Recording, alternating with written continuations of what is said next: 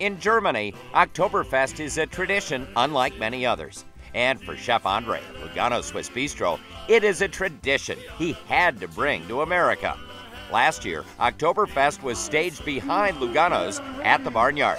A huge success, but maybe too big for its britches. Lederhosen. So Andre, after the Barnyard, there were a lot of people there last year. You were in desperate need of a new home. Why the Monterey County Fairgrounds? Hunter, I simply outgrown the Barnyard.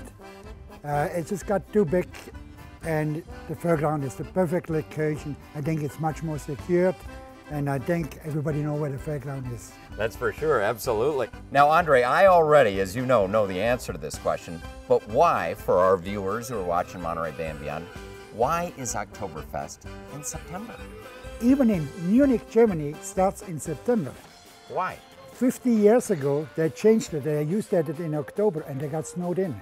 Oh, really? So they started in, and of course, in September here, the weather is nice too. Just look at the weather we have right now. It's always beautiful in September. Andre, what is it about Oktoberfest that you think just people love? Music, beer, the tunnel, Miss Oktoberfest, and some good craft beer from Germany. Actually, the favorite beer we have is Spaten. Spaten is the original Munich beer, the first beer for Oktoberfest. So I always will carry Spaten beer. We have another 8 beers, but Spaten is the beer we're gonna get. Why do you personally love Oktoberfest? I like the party, I like to have fun, I like other people to have fun. I like the food, I like the pretzel, and can I say beer? Yes, Andre, you can say that, as long as you don't run out of the suds.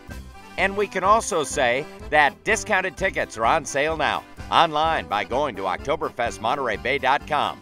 The dates are Saturday and Sunday, September 14 and 15. General admission is $5, $25 for the beer garden, which gets you VIP service from the St. Pauli Girls. This year, Oktoberfest is all about giving back.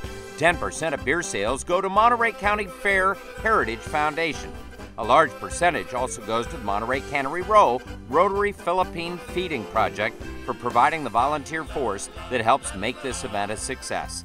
This helps make clean water available to children in need. All parking income donated to the Carmel Host Lions. Music at the event will be festive, as the opening band is the Flying Dutchman, followed by the world-famous Internationals.